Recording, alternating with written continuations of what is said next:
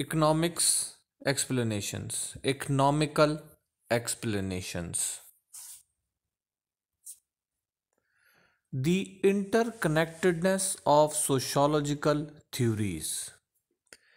The psychological and social and biological theories of criminal behavior do not explain why crime rates vary from one neighborhood to the next, from group to group, within large urban areas, or within groups of individuals. Sociological theories seek the reasons for differences in crime rates in the social environment. These theories can be grouped into three general categories.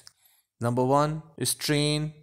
Number two, cultural deviances. And number three, social control. The strain and cultural deviances theories formulate between 1925 to 1940 and still popular today focus on the social forces that cause people to engage in criminal activity. These theories laid the foundation for the subcultural theories. Social control theories take a different approach. They are based on the assumption that the motivation to commit crime is part of human nature. Consequently, social control theories seek to discover why people do not commit crime. They examine the ability of social groups and institutions to make their rules effective. Strain and cultural deviance theories both assume that social class and criminal behavior are related, but they differ as to the nature of the relationship. Strain theory argues that all members of society subscribe to one set of cultural values, that of the middle class. One of the most important middle class values is economic success. Since lower class persons do not have legitimate means to reach this goal, they turn to illegitimate means in desperation. Cultural deviance theories claim that lower class people have a different set of values that tend to conflict with the values of the middle class. Consequently, when lower class persons conform to their own value system, they may be violating conventional or middle class norms. What is the anomie theory of Emile Durkheim? One way to studying a society is to look at its component parts in an effort to find out how they relate to each other. In other words, we look at the structure of a society to see how it functions. If the society is stable, its parts operating smoothly, the social arrangements are functional. Such a society is marked by cohesion, cooperation, and consensus. But if the component parts are arranged in such a way as to threaten the social order, the arrangements are said to be dysfunctional. In a class oriented society, for example, the classes tend to be in conflict. The structural functionalist perspectives. The structural functionalist perspectives was developed by Emile Durkheim 1858 to 1917 before the end of the 19th century. At the time, positivist biological theories, which relied on the search for individual differences between criminals and non criminals, were dominant. So, at a time when science was searching for the abnormality of the criminal, Durkheim was writing about the normality of crime in society. To him, the explanation of human conduct, and indeed human misconduct, lies not in the individual but in the group and the social organization. It is in this context that he introduced the term anomie, the breakdown of social order as a result of the loss of standards and values. Throughout his career, Durkheim was preoccupied with the effects of social change. He believed that when a simple society develops into a modern, urbanized one, the intimacy needed to sustain a common set of norms declines. Groups become fragmented, and in the absence of a common set of rules, the actions and expectations of people in one sector may clash with those of people in another. As behavior becomes unpredictable, the system gradually breaks down and the society is in a state of anomie. What is anomie and suicide? Durkheim illustrated his concept of anomie in a discussion not of crime but of suicide. He suggested several reasons why suicide was more common in some groups than in others.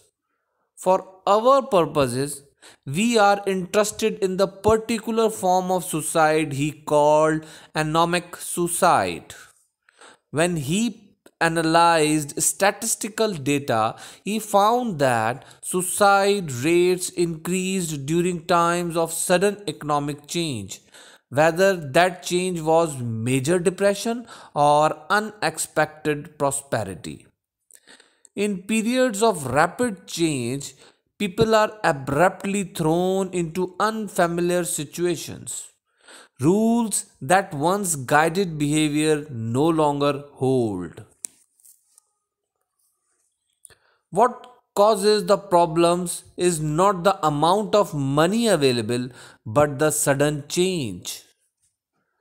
Durkheim believed that human desires are boundless and in and instable and bottomless abyss. But with a sudden burst of prosperity, expectations change. When the old rules no longer determine how rewards are distributed among members of society, there is no longer any restraint on what people want. Once again, the system breaks down. Thus, whether sudden change causes great prosperity or great depression, the result is the same anomie.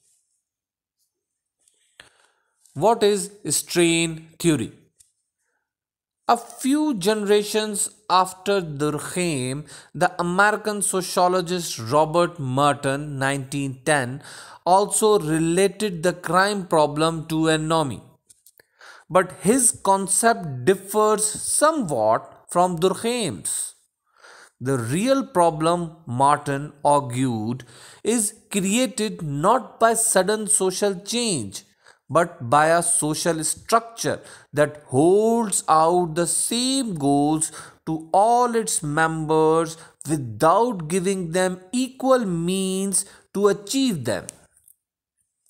This lack of integration between what the culture calls for and what the structure permits, the former encouraging success and the latter preventing it, can cause norms to break down because they no longer are effective guides to behavior. What is the disparity between goals and means? His anomie theory emphasizes the importance of two elements in any society. Number one, cultural aspirations or goals that people believe are worth striving for. And number two, institutionalized means or accepted ways to attain the desired ends. If society is to be stable, these two elements must be reasonably well integrated. In other words, there should be means for individuals to reach the goals that are important to them. Disparity between goals and means fosters frustration, which leads to strain. From this perspective, the social structure is the root of the crime problem. Hence, the approach Martin takes is sometimes called a structural explanation.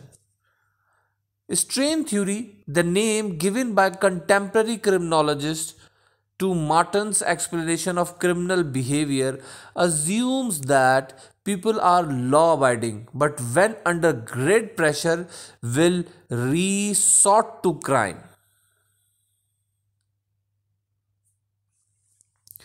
Disparity between goals and means provides that pressure. It is not, however, solely wealth or income which determines people's position on a social ladder that ranges from the homeless to the very, very rich who live on great estates. Other attributes of social class are education, prestige, power, and even language. What are the modes of adaptation? To be sure, not everyone who is denied access to a society's goal becomes deviant. Martin outlined 5 ways in which people adopt to society's goals and means. Individuals' responses, modes of adaptation, depend on their attitudes toward the cultural goals and the institutional means of attaining those goals. The options are conformity, innovation, ritualism, retreatism, and rebellion. Conformity. Conformity is the most common mode of adjustment. Individuals accept both the culturally defined goals and the prescribed means for achieving those goals. They work, save, go to school, and follow legitimate paths. Innovation. Individuals who choose the adaptation of innovation accept society's goals, but since they have few legitimate means of achieving them, they design their own means for getting ahead. The means may be burglary, robbery, embezzlement, or a host of other crimes. Ritualism. People who adopt by ritualism abandon the goals they once believed to be within reach and resign themselves to their present lifestyles. They play by the rules, they work on assembly lines, hold middle management jobs, or follow some other safe routine. Retreatism. Retreatism is the adaptation of people who give up both the goals, can't make it, and the means, why try, and retreat into the world of drug addiction or alcoholism. Rebellion. Rebellion occurs when both cultural goals and legitimate means are rejected. Many individuals substitute their own goals, get rid of the establishment and their own means, protest. They have an alternate scheme for a new social structure, however ill defined. Test of strain theory. Martin and his followers predict that the greatest proportion of crime will be found in the lower classes because lower class people have the least opportunity to teach their goals legitimately. Many research studies designed to test the various propositions of strain theory focus on the association between social class and delinquency, an association that evokes considerable controversy. Social class and crime. According to number of researchers, we may be able to learn more about the relationship between social class and crime if we look closely at specific types of offenses rather than at aggregate crime or delinquency rates.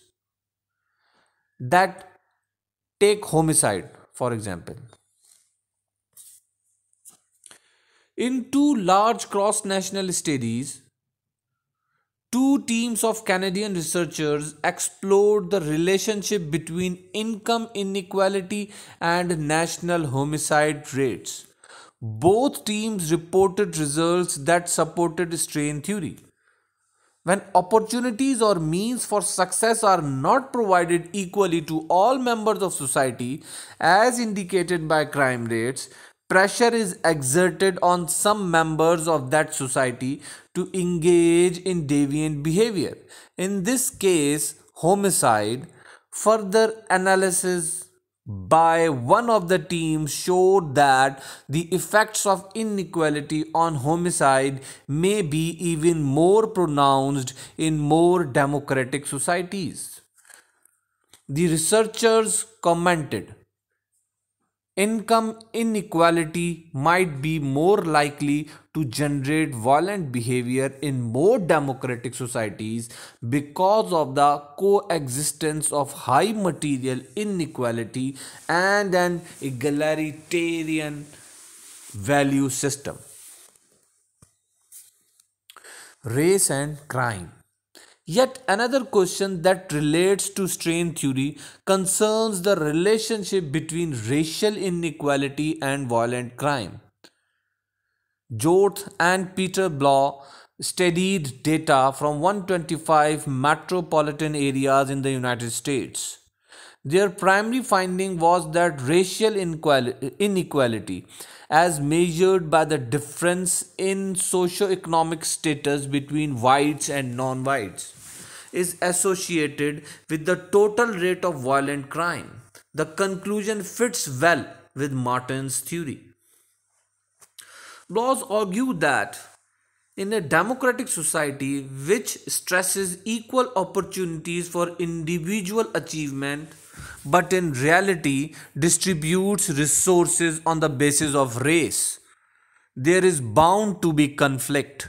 The most disadvantaged are precisely those who cannot change their situation through political action.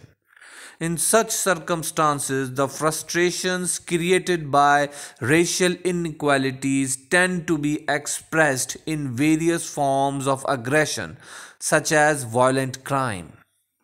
Several researchers have supported these findings, but not all researchers are in agreement. Evaluation strain theory. Evaluation strain theory. By number one, by concentrating on crime at lower levels of socio-economic hierarchy, for example, it neglects crime committed by middle and upper class people.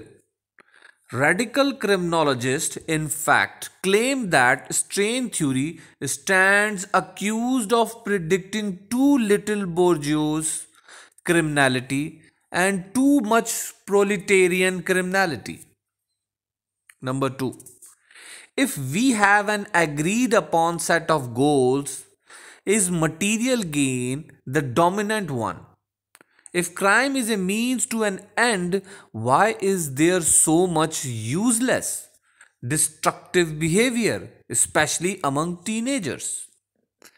Despite the many critical assessments, strain theory, represented primarily by Martin's formulation of anomie, has had a major impact on contemporary criminology.